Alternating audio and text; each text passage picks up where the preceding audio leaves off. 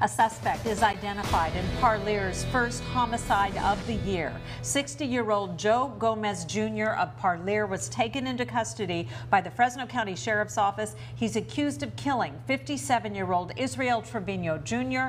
and almost killing his 33-year-old son, Israel Trevino III. Gomez Jr. has been booked into the Fresno County Jail, and that's where our Liv Johnson joining us now live. And Liv, what do we know about this suspect?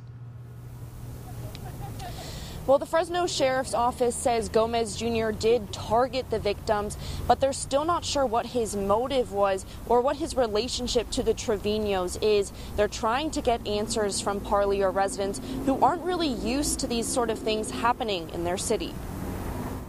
A town treasure. A town treasure.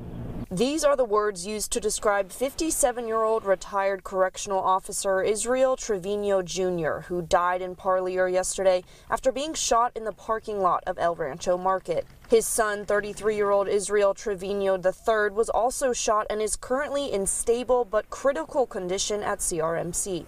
I don't know why anybody would want to do something like this. The Fresno County Sheriff's Office has identified 60-year-old Joe Gomez Jr. as the suspect. Officials say the three men had an argument that led to shots being fired, and witnesses saw Gomez Jr. flee from the scene. They pointed his car out to officers who were able to pull him over and detain him. We do know that these two men were targeted by Gomez Jr.